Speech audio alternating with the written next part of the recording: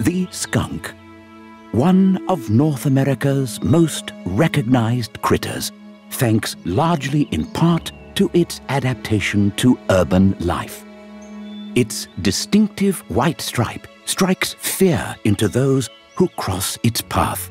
But one question remains. Does it fart?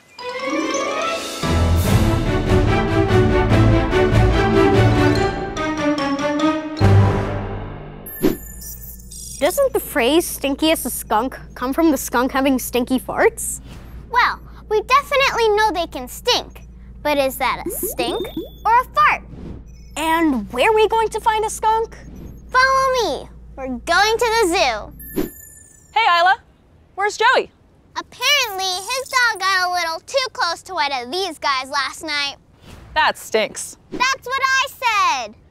Well, here we have Brendan from the Toronto Zoo with his skunk, Hugo. Did you know that wild and city skunks have vastly different diets? So do different diets mean different farts? Wild skunks eat things like insects and berries, while city skunks gorge on household food. So even the moldy pizza Joey leaves in the fridge at the lab? Yes, even that pizza. I think we need to take a closer look and switch on the pungent understander, aka PU. And now for the stinkometer. Check out those readings. Ugh. According to the PU stinkometer, the city skunk's fart is stinkier.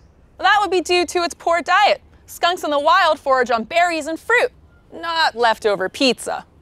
Those farts aren't the same oily substance that Joey's dog got sprayed with. Skunks have a separate gland which produces sticky, oily, stinky substance that they spray for defense. The scent they use for defense comes from this scent gland, located near their butt. The stinky substance they spray contains sulfur-heavy chemicals, including thiols. They also have muscles next to the gland, which allow the skunk to spray up to 3 meters. I guess we could say that stinks in a gasification of its own. And so it appears skunks do indeed fart. And though their fluffy floaters aren't as stinky as the pungent spray they use to defend themselves, it's neither an appetizing nor enjoyable aroma to inhale. Trust us, we are the fart experts after all.